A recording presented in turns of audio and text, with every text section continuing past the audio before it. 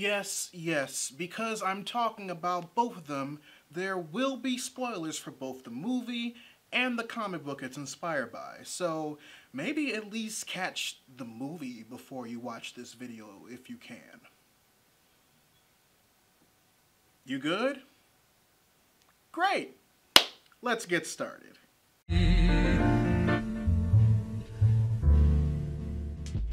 Readers, I think it's safe to say that The Old Guard is one of the most faithful comic book adaptations I've seen from Netflix in a very long time. It respected the source material, it was a good action flick in its own right, and pretty much proved that Love and Basketball director Gina Prince Bythewood has what it takes to be up there with the likes of F. Gary Gray. Now, I didn't necessarily know that this story was originally a comic book written by Greg Rucka that was published by Image Comics when I first saw the trailer for it a while back. And, to tell you the truth, because that info wasn't revealed to us in the trailer until, like, the middle of it, that wasn't what initially sold me. The moment the trailer told me that this movie was pretty much Highlander meets The Expendables, I was already committed. Finding out that it was a comic miniseries that inspired it was just icing on the cake, and I love icing on cakes. Specifically buttercream though, get that whip shit out of my face. So, before the movie came out on Netflix, I picked up book 1 of The Old Guard, Opening Fire, containing the 5 issues the story of the movie is based on, and I loved it. I'm not gonna lie though, I was a bit concerned that one or both of my boys, Nikki and Joe, were gonna bite it. Considering media's track record of not letting queer male characters be in happy, loving, same-sex relationships by killing off one half in the name of character development. Oh yeah, it happens in comic books too. Look at the New 52's version of Alan Scott's Green Lantern on Earth 2. So when I saw the movie, I was incredibly surprised to see just how accurate it was to Opening Fire. The story beats were the same, the scene transitions were on par, and the dialogue was pulled straight from the book in most instances. Give or take a few additions and changes for budget and story purposes, this was pretty much one of the most faithful live-action adaptations of a graphic novel I've seen in a very long time. So, of course, with so much faithfulness to the source material, the question is asked even more so than dealing with a film that took multiple creative liberties with the comic storyline it's inspired by. And that question is, which one is better? The comic/graphic novel, or its movie adaptation? And if that is in fact why you are here, whether you are a long-time reader or stumbled across this video, I must warn you that you're gonna be very disappointed. You see, it's very hard for me to judge which one is better because the Netflix adaptation is so damn faithful to Opening Fire. Of course, there's not as much gore and spectacle as the comics display, but given a few story beats, you're pretty much watching a proper translation of the 5-issue trade to a motion picture. And that has a lot to do with Gina Prince Bythewood's direction and her wanting to do right by the key moments in the book, and the screenplay being written by the creator of The Old Guard himself, Greg Rucka. Which, considering the changes that were made to the screenplay compared to how it played out in the 5-issue miniseries, I was slightly relieved to see that they were made by him and not Netflix executives trying to interfere in the telling of his story.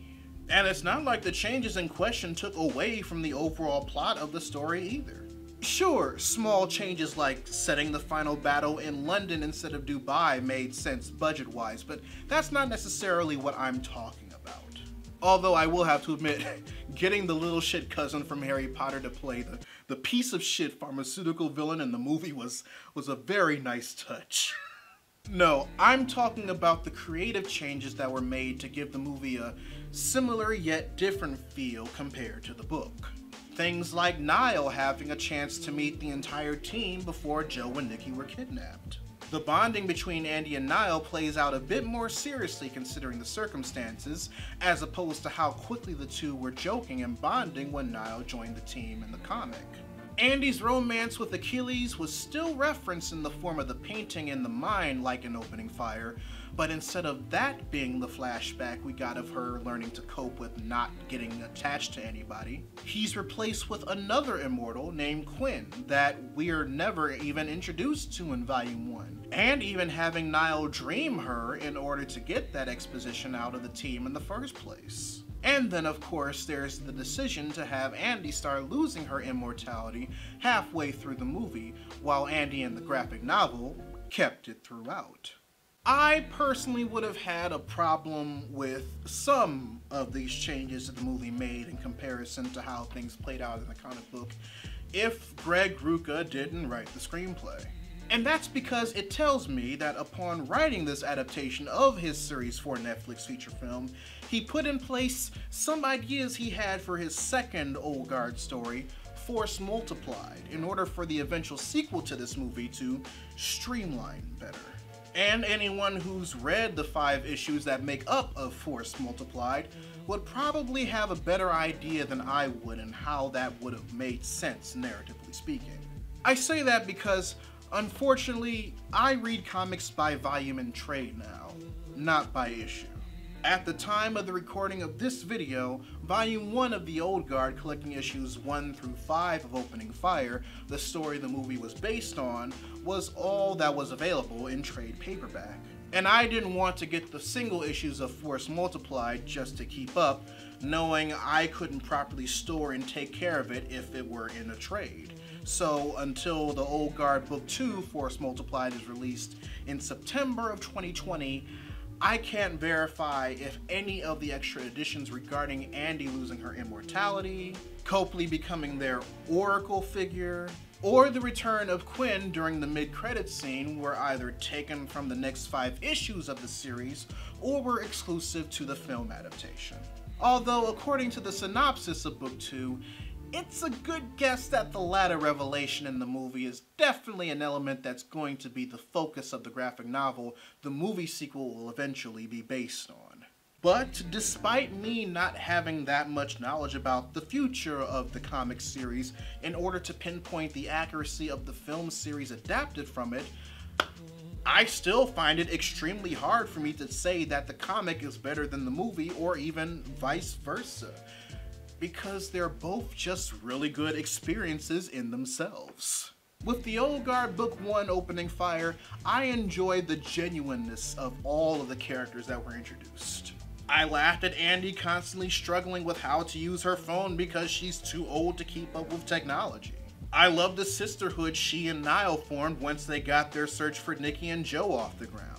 I felt empathy for Book when he explained why he betrayed the team after their first failed attempt to rescue Nikki and Joe.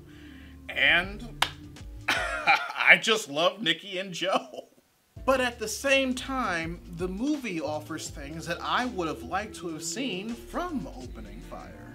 Despite me laughing at the concept of immortals that can't keep up with the world as it evolves, it was nice to see Andy and the like in the movie not being treated like incompetent baby boomers when dealing with trivial technological tasks. While I did like seeing the way Niall and Andy bonded over the course of the comic, watching Niall feel firsthand that isolation upon seeing how her fellow Marines looked at her upon her first resurrection, while seeing the way she tried and failed to cope with the fact that she was immortal, with the added heat of Andy trying to get her to see a sense of reason as to how quickly she adapted to the life in the comics, brings a whole new dynamic and, despite the hook of the series, adds a sense of realness to it that the comic wouldn't really be able to emulate. And I just fucking love Nikki and Joe. It is absolutely unfair to try and say that one is better than the other when both of them complement each other so well. I'll have the links in the description below if you want to pick up a copy of The Old Guard Volume 1 and either pre-order or pick up a copy of Volume 2 in the description below, depending on when you watch this video. I implore you to at least read Opening Fire after watching the movie so you can see exactly what I'm talking about. It's very rare that I see a film adaptation of a graphic novel do the story so much justice while adding new elements to it in order for it to stand out on its own, to the point where the movie is just as much required watching as the source material is required reading. And I'm personally glad such a feat happened with The Old Guard, because it means if they can do it,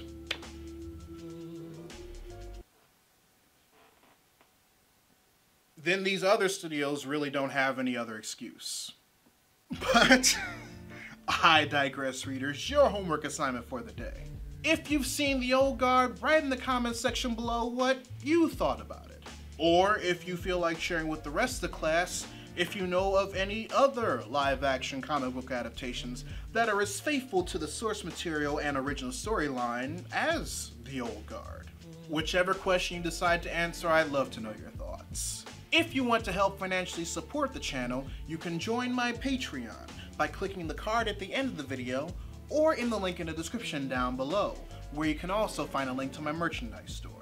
Or if you prefer to give a one-time donation, you can find links to my PayPal and my Ko-fi account in the description box as well. Also, make sure you subscribe to the channel and turn on notifications, because I post new videos every Monday, Wednesday, and every other Friday. But until then, this is Readus 101. Class dismissed.